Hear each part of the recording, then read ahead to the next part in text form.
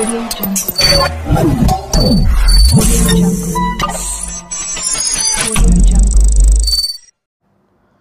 guys, welcome to Telecom Fact channel. This is Silamprasan Chandran. Today we are going to talk about LTE architecture, components and its functionality. So let me briefly explain about the contents. Modulation schemes. What is meaning by LTE?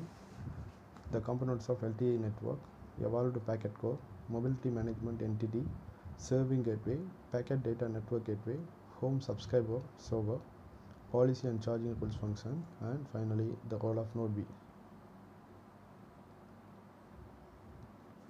So what is meant by LTE? The long-term evolution is a high-speed data standard for mobile phones. Actually, it is an upgraded version of GSM, that is 2G, and UMTS networks.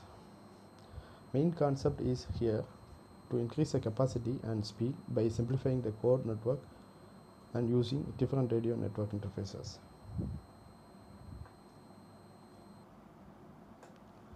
Actually, the third generation partnership project has developed the LTE standard in its Release 8 document series. Release 9 and 10 and 11 brings new features such as carrier aggregation, enhanced downlink control channel, and advanced multiple input, multiple output techniques. Whereas Release 12 delivered more enhancements such as FDD, TDD, carrier aggregation, massive multiple input and multiple output, and enhanced small cells.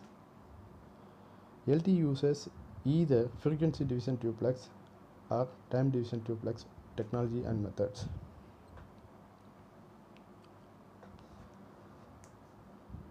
FDD uses separate frequency bands to transmit uplink and downlink data, whereas TDD uses time slots on same frequency for both uplink and downlink.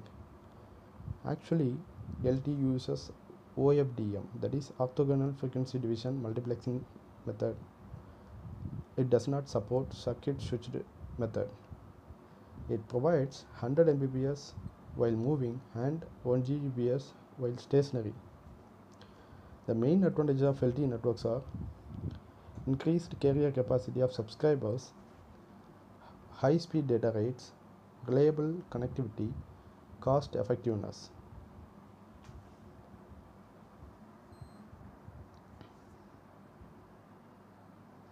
And these are the frequency bands is used across the globe.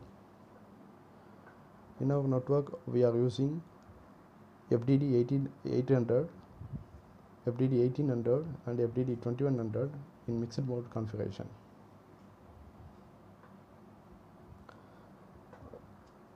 These are the band numbers, start with 1 till 67.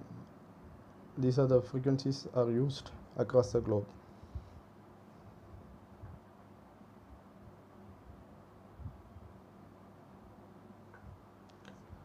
LTE networks use bandwidth between 1.4 to 20 MHz.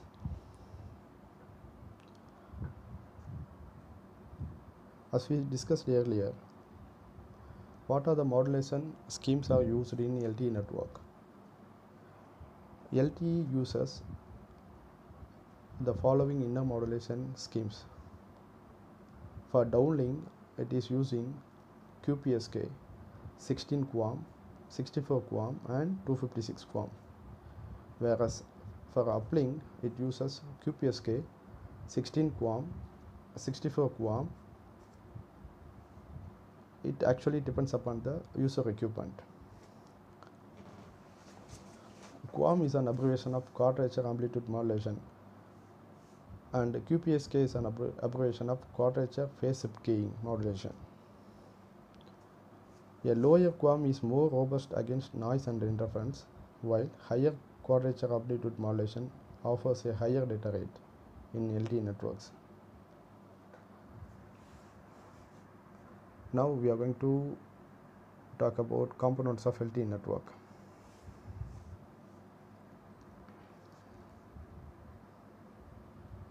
A standard LTE architecture consists of evolved UMTS terrestrial radio access network and enhanced packet core, that is EPC. The evolved universal terrestrial radio access network consists of following things, that is user equipment, E node B, that is evolved node B, whereas the evolved packet core consists of mobility management entity, that is MME, serving gateway, packet data network gateway, home subscriber server, policy and charging rules function. So what is the purpose and function of evolved packet core in the radio LTE network? The EPC, that is evolved packet core, supports the following functions. The functions are mobility management, authentication, quality of service, routing, upload and downloading IP packets, and allocation of IP addresses. Actually, there is a flat IP architecture that allows the network to handle the great number of data traffic in an efficient and cost-effective manner. So what is the purpose of mobility management entity, that is MME? It handles all signaling exchanges between user equipment and evolved packet core and E node Bs. The signaling performed by MME is also known as non-access signaling method, and it is done through NAS protocol. The MME connect to E node B through S1 AP interfaces and perform the authentication activity. Moreover, it connects to home subscriber server and requests the authentication information for the subscriber who wants to connect to the network.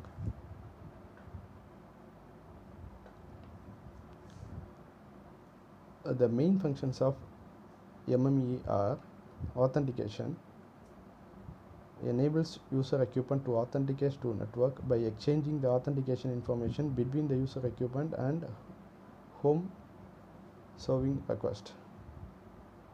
Mobility management, it allows the subscriber mobility within the network or across the networks, location update and handover support. The MME is also responsible for allocation of gateway router to the internet if there are more available. Actually, E node B itself has handover capabilities. The MME transmits handover messages between the E node Bs when X2 interface is not available, and it also provides the control plane functionality for mobility between LTE and 2G, 3G networks. The serving gateway, it acts as a anchor for handover between the neighboring E node Bs routes all the user data packets. It also handles the mobility between LTE and other CS networks. The serving gateway also performs a replication of user traffic in case of lawful interruption.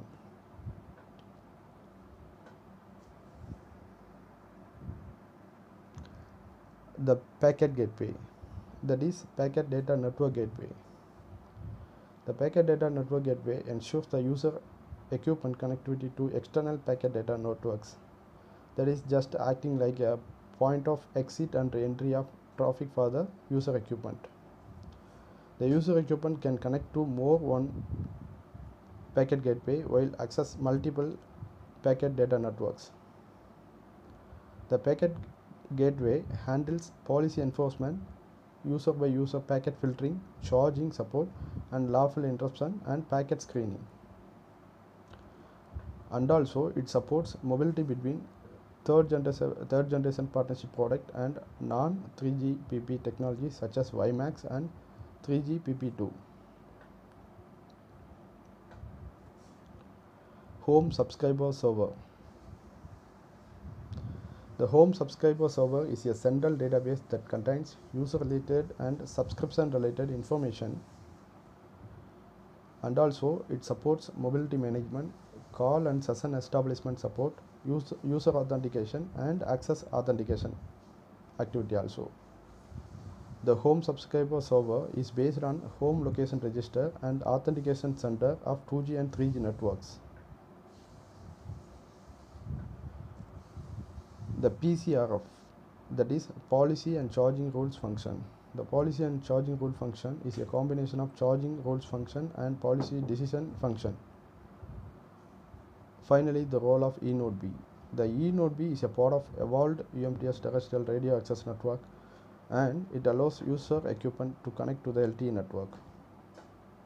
An E-Node B typically communicates with the user equipment and other E-Node Bs, the evolved packet core, through various interfaces like UU interface, X2 interface, and S1 interface 2. The main functions of E-Node B are radio resource management, routing of user plane packets towards serving gateway, MME selection, packet compression and ciphering, message scheduling and transmission.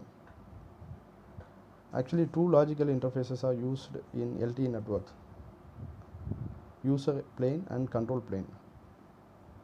In user plane, the application creates the data packets that are preceded by protocols such as TCP/IP and UDP, whereas in control plane carries the network signaling messages. Thank you. If you like the video, please like, subscribe and share it. Thank you.